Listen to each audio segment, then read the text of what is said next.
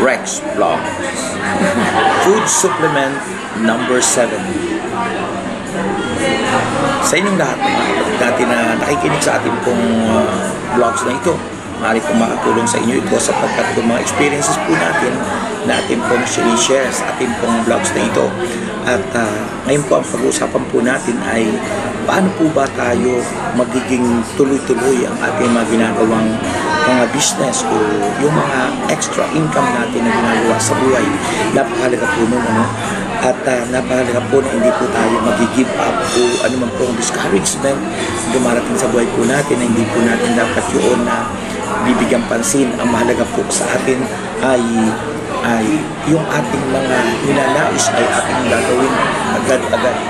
Immediately, ika nga sabi nga, sapagkat yun po ang kailangan. Kapag naisip po natin, that's God's revelation, na dapat po natin gagawin kaagad.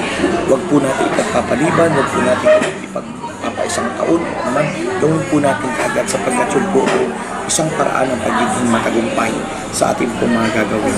Like for example po, kung kayo nag-isip ng isang magandang negosyo, kung ano po ang ipinaisip sa inyo ng Panginoon, dapat po gagawin nyo na kaagad sapagkat yun po ay tinatawag po natin na kapahayagan mula sa Diyos. Kaya po, sa pamagitan po nun, ay matutupad ang inyong mga pangarap sa buhay.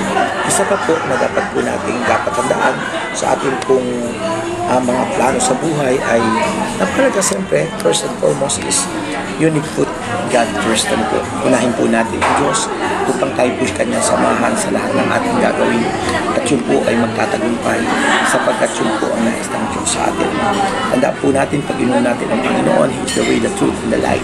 And He is our success, mga kapatid ko kay Kristo. Kaya yan po ang dapat niyong tatandaan pag po tayo may mga plan sa buhay, mga kapatid. At pangalawa, pangatlo, ay dapat napakalaga po na i-apply po natin yung ating mga experiences sa araw-araw ng ating buhay. What's happening? At yan po ang ating tatandaan.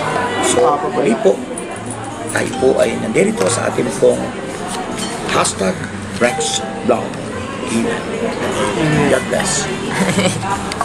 Kala ko na hindi na po kasi. Ganda na lang.